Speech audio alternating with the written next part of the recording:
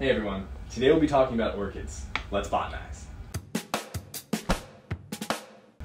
Orchids are one of the most diverse families of monocots. In fact, they're one of the most diverse families of flowering plants with over 28,000 described species. The family is globally distributed, including a handful of species native to temperate North America, where they grow as terrestrial plants, with their roots in the soil. However, the center of diversity for orchids are actually in the tropics, where they grow primarily as epiphytes, meaning that they're plants that grow on other plants. So why are orchids so diverse? Well, one hypothesis is that they have co-evolved with their insect pollinators, mostly bees. And this is evidenced by the diversity of floral morphologies that we see across orchid species.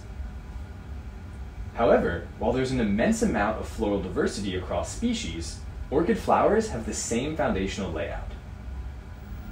Like all monocots, orchid flowers are built in whorls of 3. They have 3 outer tepals, which you can see here, and they have 3 inner petals, 2 of which are often relatively simple, as you can see here. The third is heavily modified into a structure that we call the lip or the labellum, and this specializes in attracting insect pollinators.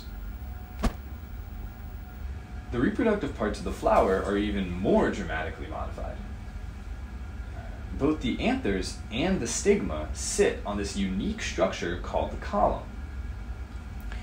In the anther, pollen is not borne as individual grains, but rather clustered into 2 packets, which are called pollinia. The stigma is tucked away behind the anthers on the underside of the column.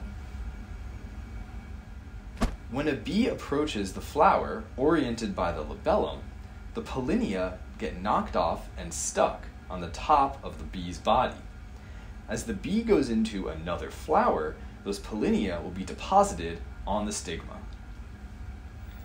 The whole flower sits on the ovary, which, after successful pollination, will develop into the mature fruit containing thousands of seeds.